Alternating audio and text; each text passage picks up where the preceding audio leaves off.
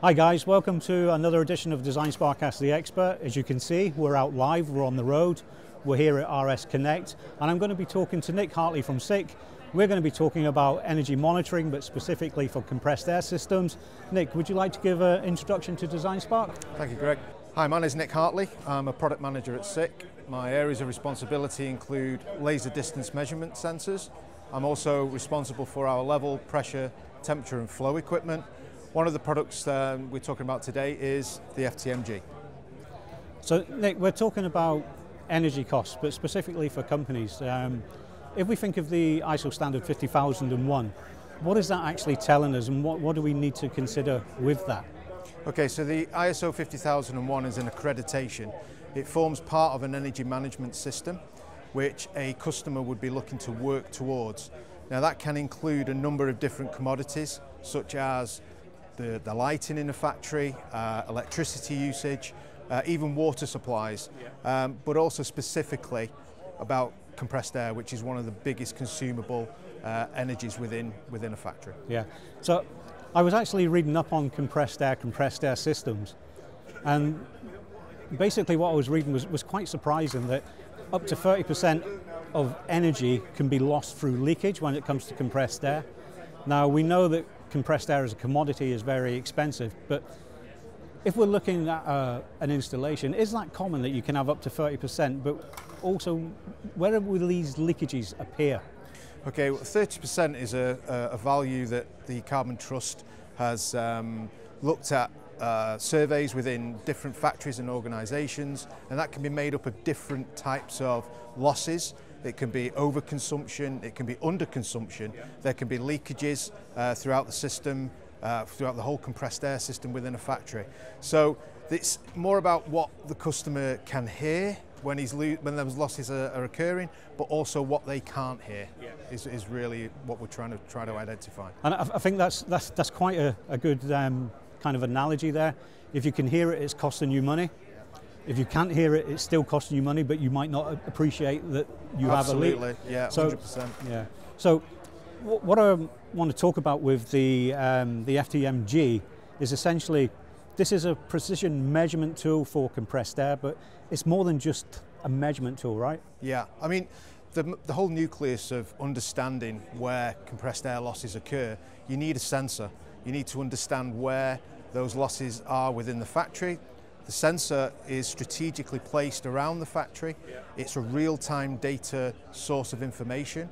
So the sensor is actually a permanent installation, and it can give you lots of different variables, not just how much gas is being consumed, but there's a number of other monitoring variables that the sensor can provide. Absolutely. So in terms of that kind of data, what is it that it can tell the user? You know, for example, okay, we know maybe how much flow there is of the compressed gas, but what is it else that it can tell us outside of that?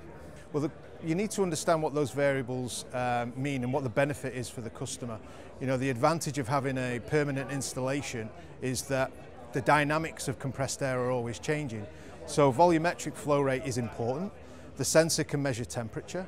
It can also measure pressure within the system, which is really important to maintain pressure throughout compressed air usages. But really one of its most unique points is that it's actually a sensor that can measure the consumption. So it can measure within kilowatts hour.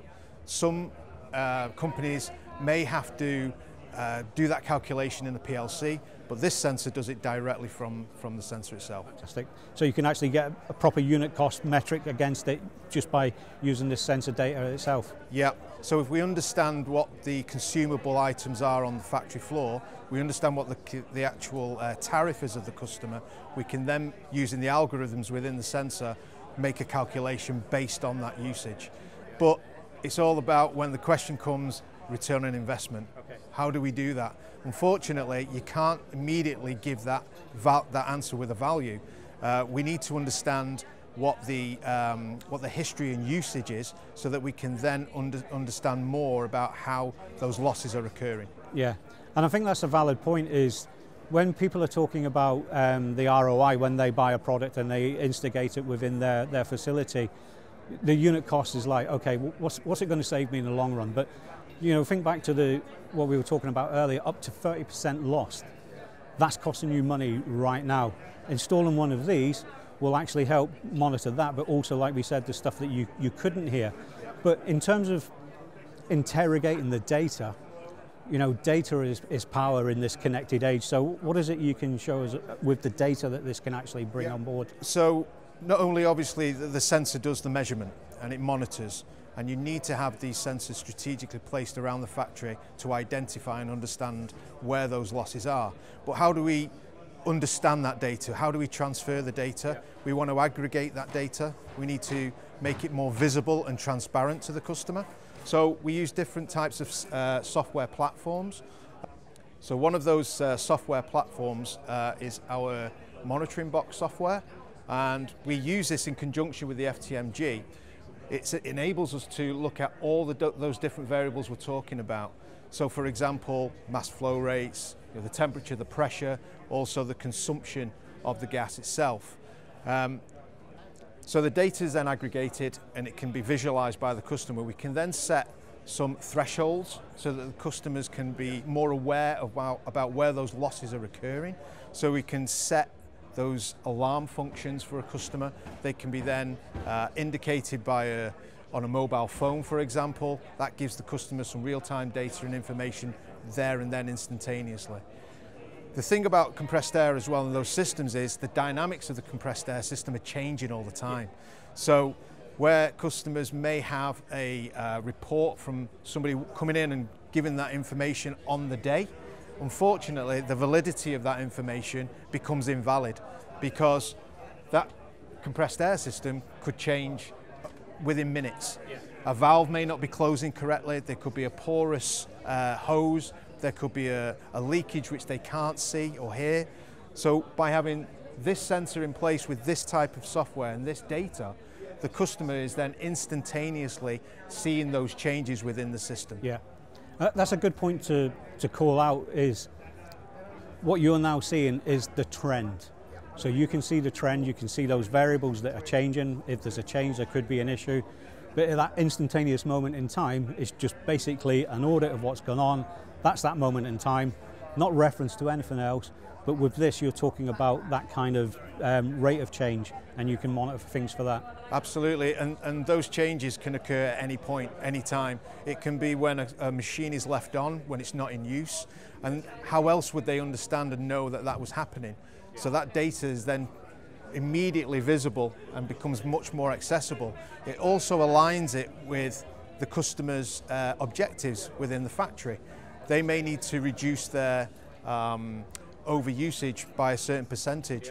These are the tools, and this is the systems that are required to enable them to meet those objectives. We talk about overall equipment efficiency, the OEEs that are required, and customers are very much switched on about this now, looking at the sustainability and the productivity improvements within the factory. There's some really interesting points there. I guess, you know, if you're a facilities manager, you're looking for increased productivity, you're looking for lower cost. What is it we're actually looking at within these dashboards, if you could just take us through some of the kind of performance measures?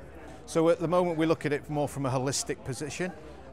We have various different assembly lines. We're actually using Hopdorf, which is a smart SiC factory over in Germany, in the Black Forest. So we're looking at live data now, are we? Yeah, this is real-time running data as we speak now. Okay.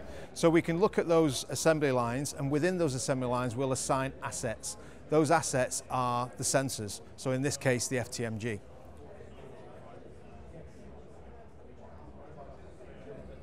So what we do is we can pick one of those assembly lines.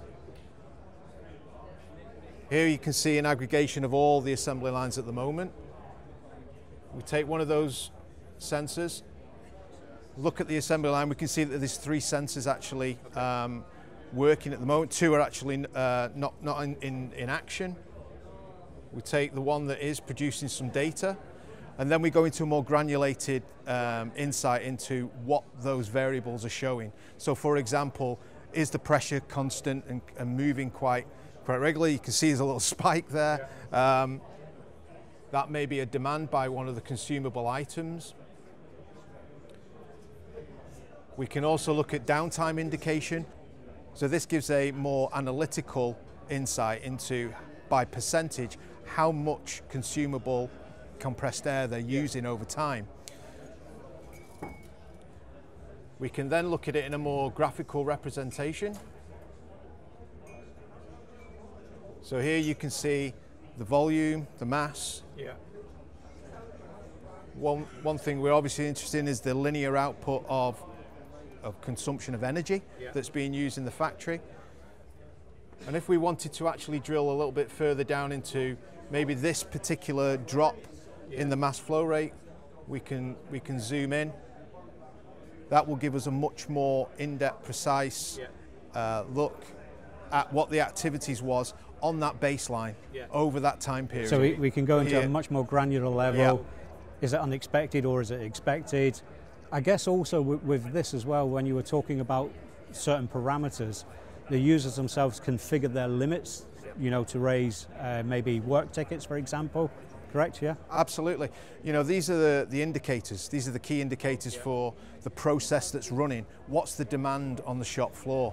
If there's something that's different, that's not working quite right, you can immediately identify where that was on the timeline and on the baseline of the process of operation. Now, I would imagine within industry, you've probably got a couple of lines which are exactly the same. Yeah. And you may have one of these fitted within each of those lines.